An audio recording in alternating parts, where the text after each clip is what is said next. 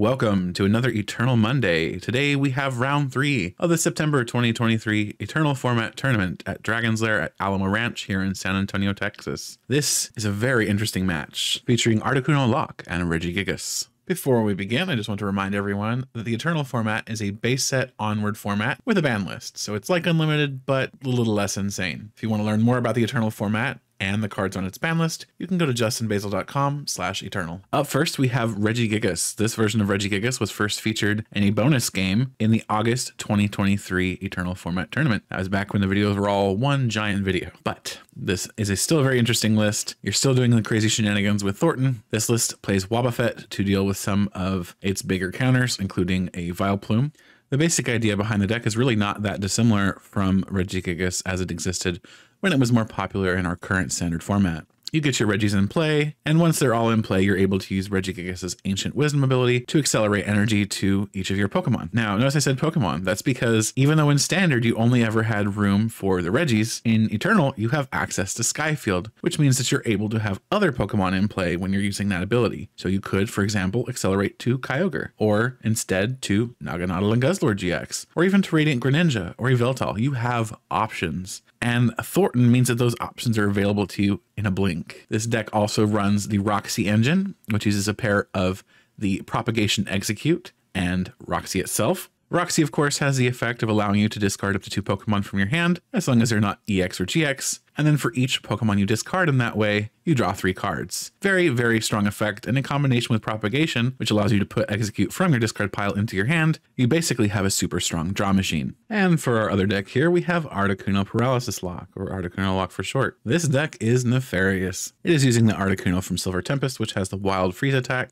Wild Freeze for 2 energy does 70 damage, and it says this Pokemon also does 50 damage to itself. Your opponent's active Pokemon is now paralyzed. So the idea here is you're doing 70 damage to your opponent's active Pokemon and paralyzing it, which is pretty rough in and of itself because your opponent will need to find a way out of the active spot, or will need to find some other way to remove the paralysis from their active Pokemon. That doesn't seem like it's all that bad right out of the gate. However, this deck has a disgusting partner, and that partner is Vileplume with its Irritating Pollen ability. Irritating Pollen says that your opponent can't play any item cards from their hand. So now they can't play Switch, they can't play Escape Rope, they can't play any of the sorts of switching cards they would hope to, which basically means Guzma is their last hope. And if they don't run that many copies of Guzma because they're reliant on a Versus Seeker engine, they kinda will hate life.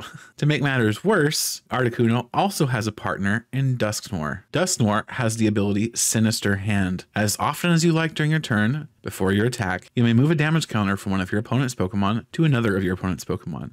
This means that what you can do is gradually build up damage with Articuno's Wild Freeze attack, paralyzing your opponent so that they can't attack you back. Then, as it becomes your turn, you move all of that damage that you did with Articuno the previous turn onto their other Pokemon, gradually getting each of them closer and closer and closer to knockout before finally just sweeping their board or taking prize cards as needed. The deck does run a few healing cards like Rough Seas and the Manaphy from Shining Legends. Manaphy from Shining Legends has the ability Blessings of the Deep. Once during your turn before your attack, you may heal 20 damage from one of your Pokemon that has any water energy attached to it. This basically means that your Articuno is always in tip-top shape, ready to attack, and since it's not going to be knocked out, it's going to be keeping your opponent in a permanent paralysis lock. Now that we know the basics behind Articuno and Regigigas, let's look at the game. As we're setting up play here, I am going to apologize in advance for the extreme glare that is on this particular video. I did want to still cover this game because it is such an interesting pair of decks, but it will be a little difficult at times to see which cards are where, simply because the sunlight in the store at the time we recorded this game was astounding. We weren't anywhere near the windows, but the sun was just so bright that even with the store's sun shielding, it still just lit everything up, and unfortunately makes some of the cards a bit hard to see. I will try as much as I can with my commentary to point out what cards are where as they're relevant, but again, apologies for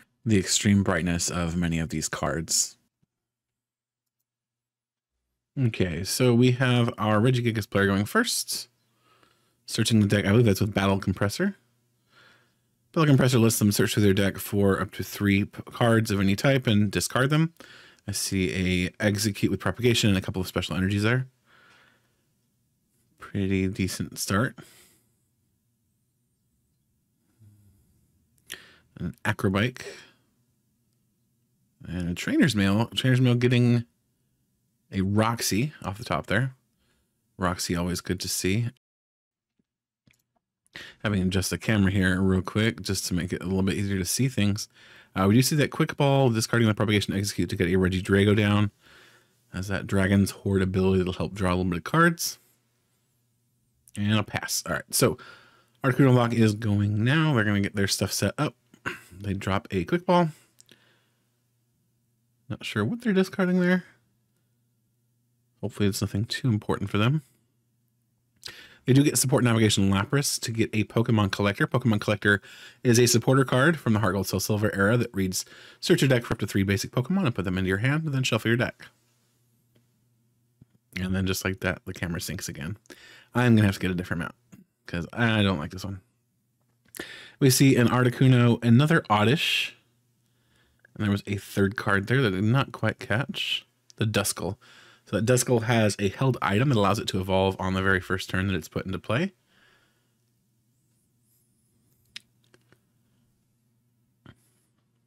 So that has now already evolved into Dusclops. And we see a pass back to Regigigas. Well, to Regigigas. Might as well be Regigigas at this point. We do see Roxy discarding Yveltal and the Execute with Propagation, so that the Regigigas player is able to draw 6. That is good. Play down a Regice. Regice has the Pokepower Regi move, I believe it's called. Allows you to discard 2 cards from your hand and force your opponent to switch out their active Pokemon. See a Prism Energy come down on the Regigigas and a pass. Both players not having horrible starts, but definitely not having great starts. See a Vileplume come down. Going to item lock the Regigigas player right away. Not let them use some of their recovery options or their search options. Just kind of cripple them in general. We do see a Colress's Experiment. This deck does need to get some draw. Colress's Experiment is going to be the way they do that. Putting a Guzma and another card in the Lost Zone. Attaching a Water Energy to that benched Articuno. Getting it ready to use that attack. And set up that lock. Not quite just ready. Not quite ready just yet, pardon. And we see another Prism Energy come down on that Regigigas. And a pass. All right, we do have that second energy on that Articuno. That Articuno is now a big threat. We see an N. Both players are going to shuffle their hands into their deck and draw 6 cards, as both players have 6 prize cards remaining. I have to assume, rather, that the Articuno Lock player was looking for some sort of switch option, but did not find it as they've already switched and passed over to their opponent. And I have had once again to adjust the camera. We do see a Guzma gusting that Oddish out of the active spot, and the Vileplume into the active spot. Radiant Greninja goes down, and Counter Energy is discarded to draw 2. And that's going to be a knockout on the Vileplume. And immediately we see another Colress's Experiment from our Articuno player here. Looking at the top 5 cards of their deck, they have to choose 2 of them to throw into the Lost Zone, and they've thrown a Fog Crystal and a Quick Ball. Since they're no longer item locked themselves with that Vileplume, they can now play Evolution Incense, and they're going to go for another Vileplume, but can't do it quite directly, so they're going to go for Gloom first. Use that Irresistible Aroma ability. Flip tails, unfortunately. And they put down another Oddish. All right, so that is the first attack off of that Articuno. The Articuno now has done 70 damage to that Regigigas, and that Regigigas is paralyzed. All right, we see the Hisuian Heavy Ball on the Regigigas' side. The player wanted to make sure that we saw how horrifying those prize cards were. They grabbed a Registeel off those prizes to get it out and ready in case it is knocked out. They just need a couple of more Regis down. They're going to need to find a Skyfield to do that, though. They have Radiant Greninja taking one of the spaces on their bench. See that Execute coming back out of the discard pile with Roxy. Discarding the Registeel that they just got, actually.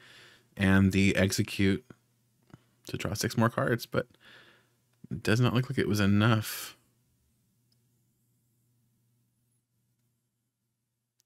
And see the Regi move, forcing the Articuno player to switch out their Pokemon there. They choose the Lapras, interestingly enough. I suspect they have a Float Stone on hand ready to go. See Skyfield coming down, a quick ball discarding execute and getting that Regigigas out. And if I'm not mistaken, that is now all the Regis needed. See Regigigas, Registeel, Regice, and Regigigas and Regidrago on the active, so that should be all of them. We do see the Ancient Wisdom ability on that Regigigas, attaching a couple of energy to that Regigigas, it looks like. Let's see a rescue energy and another energy. I believe that's a prism energy? Some sort of rainbow, I think. And we just got to pass. And fishing that Skyfield back out of the discard pile. I accidentally got scooped up and playing another card. A Zelf coming down, doing the Time Walk to fish out the other Vileplume in the deck. That Vileplume is absolutely necessary for the Articuno player to get a good lock on the Regigigas player, locking them out of switching items like their Scoop Up Cyclone.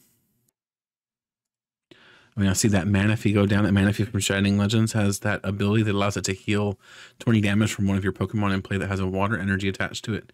So if that Articuno happens to take any damage, like from itself, for example, it'll heal some of that damage off. We now see Sinister Hand at work here, moving that damage from the active Regidrago to one of the bench Pokemon. In this case, it does appear to be the Regigigas. So the Articuno Lock player here is keeping that damage moving so that Regidrago will not be knocked out, but will constantly be paralyzed. And just spreading that damage until eventually they get a whole sweep of knockouts. Or if necessary, take a couple knockouts immediately to prevent an issue. All right, we have to just pass. See a water attachment to that Vileplume.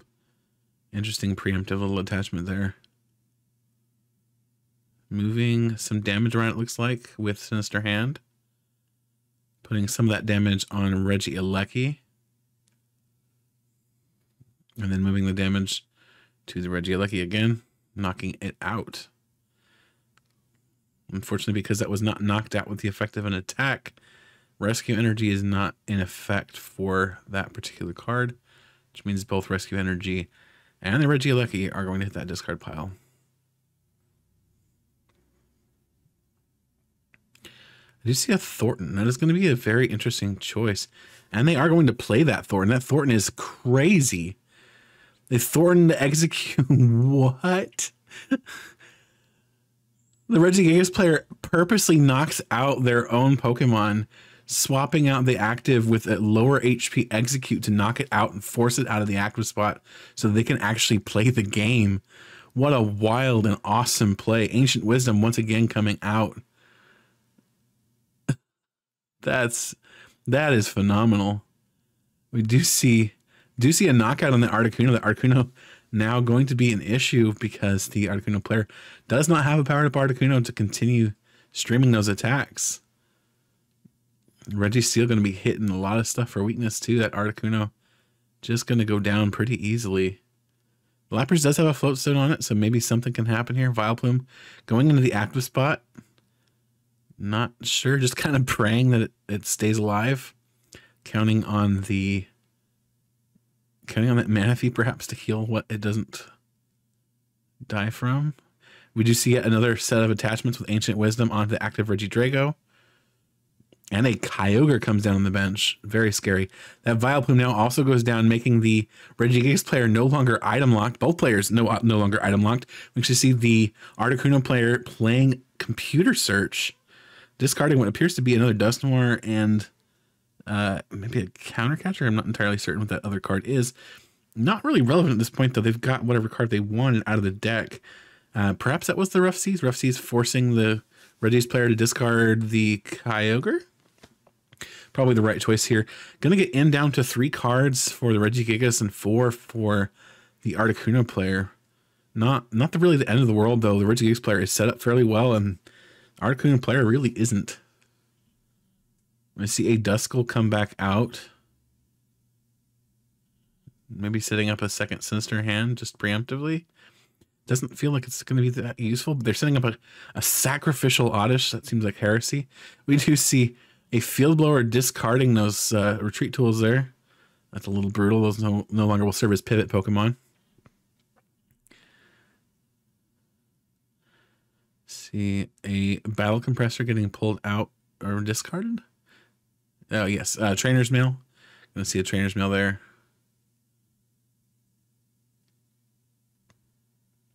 Pulling a Versus Seeker out of the deck with the item lock not being established at the moment. Versus Seeker, pretty decent pick. Makes sure they can get access to Guzma, and Guzma they do, and they're gonna take that Sinister Hand out, making those pieces crumble. So that Articuno Lock cannot reestablish itself. That's going to make that Regigigas player just that much closer to victory. I believe that was a Scoop Up Cyclone and a reuse of the Regigigas. Not entirely sure if that's what that was, but I do believe that's what that was. We do see another Pokemon collector, a Radiant Greninja, and I think that's an Articuno. Yes, that is an Articuno. They could attach, they're going to just discard with Radiant Greninja to draw a couple of cards. Hope to hit an Aqua Patch so they can get that thing powered up. Doesn't look like they did though, because they're going to go for a Guzma instead, hitting a trying to strand a Registeel. Interesting. They're going to get the Regigigas out of the prize cards with the Hisuian Happy Ball. Quick Ball, the Luxray. Got to search the deck for a Regice, it looks like. Just trying to thin it. They have to hit...